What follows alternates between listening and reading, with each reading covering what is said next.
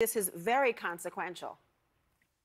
Yes, it is very consequential, and just to understand how this assassination happened, according to the Iranian media, there are new details that are being published.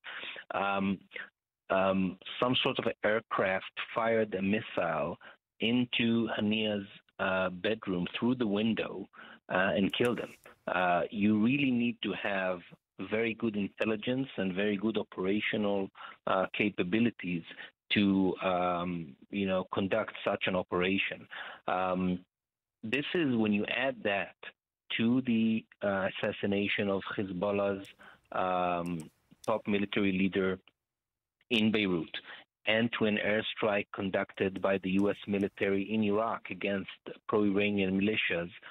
This is a very bad day for the pro-Iranian axis in the region.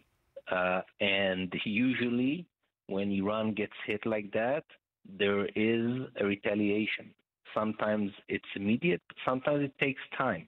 And I think that the Iranians are now starting to work on how are they going to respond, both directly and through their proxies in the region, for that wave or for that series of hits that they just got in the last 24 hours. And another interesting point.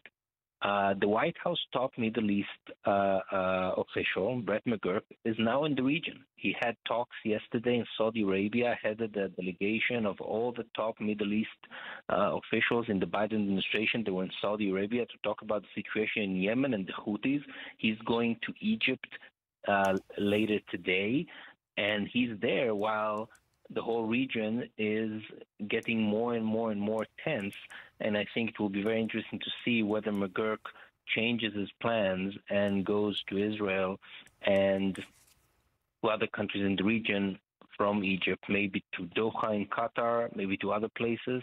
But his visit in the region is in a very interesting timing. Barak, is his presence in the region, does it make his safety more precarious at this juncture? Yeah.